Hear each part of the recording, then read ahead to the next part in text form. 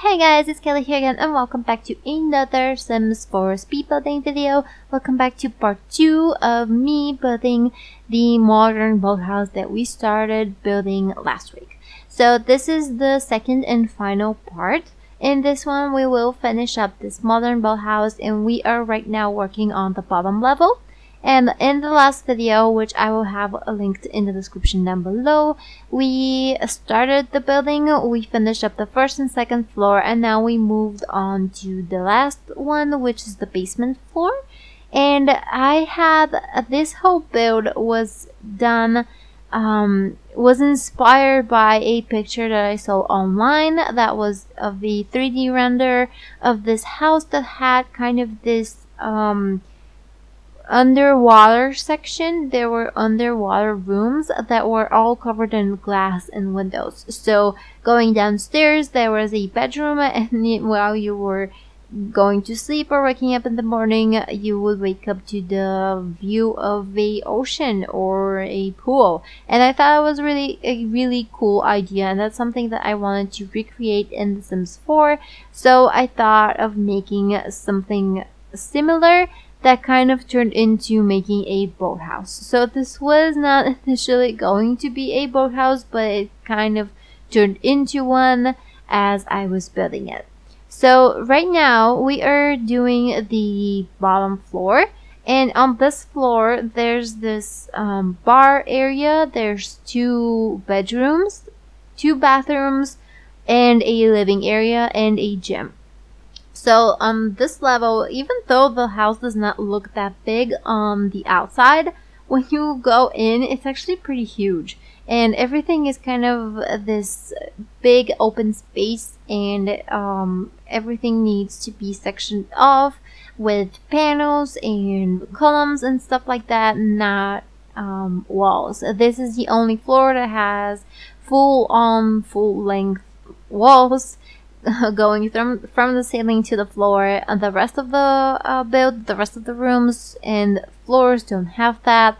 And this is a build that is very practical for your bigger family Sims. If you have a bigger family, I think it would be perfect for them to live here, because all of the beds are double beds, and you can even have multiple generations living in here. There's room for more rooms. There's room for converting some of the bedrooms into something else if you would like. So I think this build has a lot of options. I definitely think it's perfect for more for bigger families altogether. And the initial thought that I had building this was to have the master bedroom for the parents on the above level, on the top level, and the kids' rooms down here. So the kids' rooms, I had the idea that one of them, I thought that this lot would be perfect for more creative Sims. So I gave it, I think, the home studio trade for the lot and the sunny aspect. So it would be perfect for your painter Sims, your musicians, your photographers. And the 2 rooms are very different. So I had the idea of having, say, 2 twins that would be living in each of the bedrooms. And one of them would be really into music. One, he or she may be a rebel and kind of more edgy and grungy. And that's why their room has a bit more of a grungy feel to it. You see what I mean in just a second, because I do end up changing what I just did for the room. And it has a black with a dark blue color scheme, which is very contrasting with the rest of the house, because as I mentioned in part 1, the whole build has a very muted pastel kind of color scheme. And this room was kind of the rebel of all of the rooms and had a very dark and edgy color scheme. So I ended up putting a piano and some guitars in there, and some posters, some more grungy paintings and things like that. And the other room, I thought that sim might be more of a painter. So what I did there was I put in a easel and some paintings, and I made it a lot more classic, a lot less modern than the rest of the house, just so each room would have its own personality. And I do realize that both rooms are kind of inconsistent compared to the rest of the room, but I wanted it to look more, well, exactly that. I wanted them to have more of their own personality and be well, just their own rooms, I guess. And the teenagers, because I did think that the kids would be teenagers actually, and they would have more say in the matter of what their rooms would look like. And so yeah, this is basically what goes on the lower floor. And there is a huge bar space in this living area. A few boats here and there, and there's this area that is just a gym that can always be converted into something else. And I do realize that having a couple of bathrooms, because I do believe there's, let's see, there's 2 on this floor, there's 1 toilet on the first floor, and there's 1 bathroom on the last floor. So that's a lot of plumbing for a boathouse. I do realize that. It seems very, very strange. It seems strange to me as well. But I kind of had to put in so many bathrooms just because if you had guests or something, you know, you can't make them go through all of the kids' bedrooms or go through your bedroom just to get to the bathroom. So I kind of had to sneak in a little toilet area on the first floor right next to the kitchen. So I don't think, actually no, I've already put that in. So I don't think I put it in the screenshots, but just know that there is a bathroom area on the first floor as well. And this floor, like, I don't know, I really wanted to keep the whole idea just like in the picture that I referenced. I wanted the bedrooms to have a lot of windows so they will look into the water. Now, personally, I am absolutely terrified of the ocean and the water and just water in general. It freaks me out. And the idea of sleeping underwater is probably one of my worst nightmares. So this house, even though I love how it turned out, even though it's really pretty and the idea is really great, I would not be caught dead living here. Just not for me. And I would love to know if any of you guys have this kind of, it's almost irrational. Like I so much dislike the ocean that when I go on vacation, on the beach, I just never go into the ocean. I can swim. And I remember as a kid, you know, that's all I wanted to do, be in the ocean, swim around. I even went to, a coral reef once where we dived and watched the sea life there, but I don't know, it freaks me out. Just the big unknown. I don't know. I'm freaked out just living, just talking about it. It's like I'm already in the water and I'm already freaking out. So these kinds of rooms will definitely not be for me, but I would love to know if you guys would like living here, because I know that there are people like my mom. She loves the ocean. She absolutely loves it. It has been her dream to be on a cruise ship since as long as I can remember. And when she saw this, she said she would love to live on a boathouse like this one and just sleep underwater and things like that. I would love to know if you're one of those people. You know, like if you would love to sleep with the fishes, literally. Anyway, enough of my irrational fear talk. This little area is something that I would do in earlier builds on my channel, or more like on my gallery account. I would love to put some, like what was it called? A pantry. It's kind of a storage room. Let's just call it a storage room, but it is like a pantry, and I thought it would be really cool to sneak in one of those there.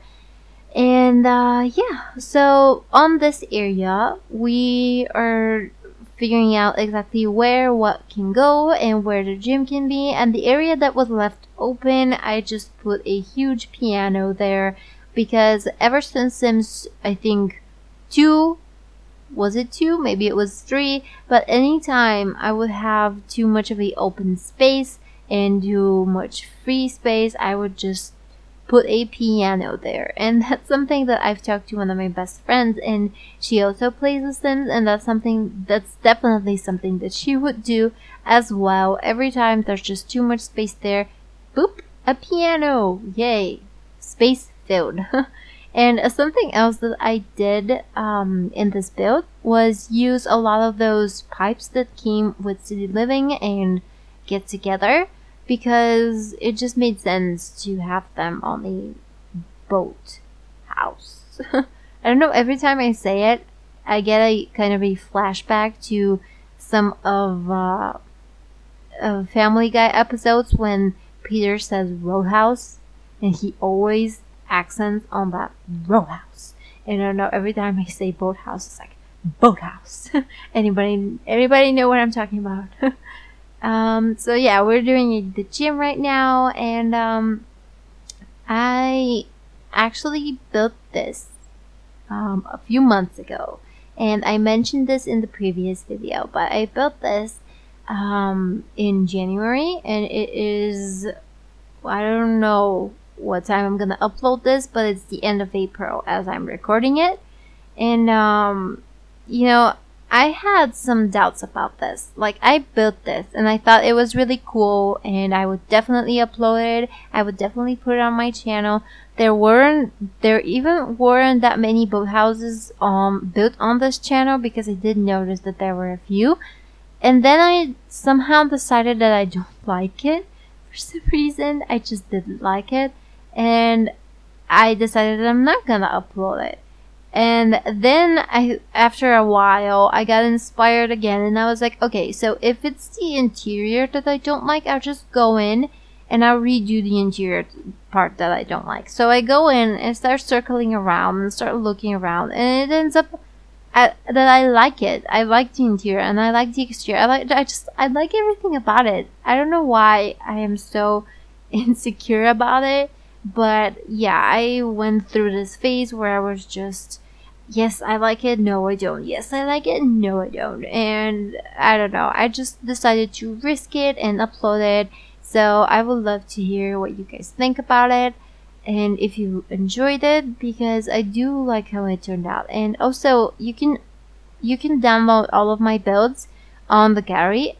Just search for kaliBuilds and everything will pop up.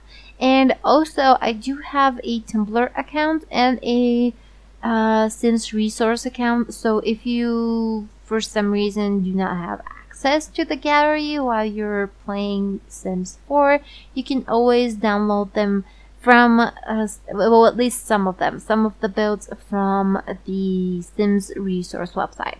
And you can find all of my socials down below in the description. I also have the Tumblr page linked. I also have some custom content on the Tumblr page right now. I don't have a lot, I just have 2 objects that I made some time ago, and I am working on making more of them. For those of you who know, I don't use custom content in my builds at the moment. I just I've talked about this in previous videos, but I just find using custom content, even though I love it and I do use it when I play on my own, but when it comes to my builds, I just don't use it because it limits me. As weird as that may sound, I feel like it kind of, I can be less creative when I use custom content. For instance, if I were to build, I don't know, if I were to build, say, something that we don't have in the game, like a pets room or something for pets, I would not be able to do it without custom content. So I do like the idea of having to push myself and having to make myself accomplish what I want without using custom content. So I do find it that it kind of develops my creativity more. It makes me see all of the objects that we have, all of the possibilities that we already have, just see them more clearly. And I think that's important, at least for me. In my builds, I want to push myself and I want to create something that is different, not just use everything that is ready and done as custom content. That said, I do plan on making some custom content and uploading maybe showcases or something on this channel, because I don't know if I've mentioned this ever before, but I am a 3D artist and I am just trying to make it in the world, and I do know how to create custom content. So I do want to make more and make more for the users and the players and the people who play with custom content. I think that would be great, and this channel would be the perfect place to sort of advertise what I've created. And so yeah, I'm not making any promises, but it is definitely something that I want to do on this channel. So if you'd like to stay tuned, well, yeah, if you'd like to stay tuned, that'd be great.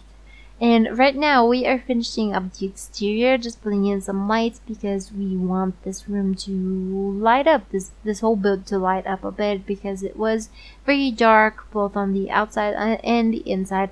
And this is something that I really liked as an idea, putting these two yoga mats next to each other, kind of like beach towels, and having this little stereo, some books that maybe are magazines, and some sunscreen. Let's just pretend that soap is sunscreen, and I thought that was really cool of an idea.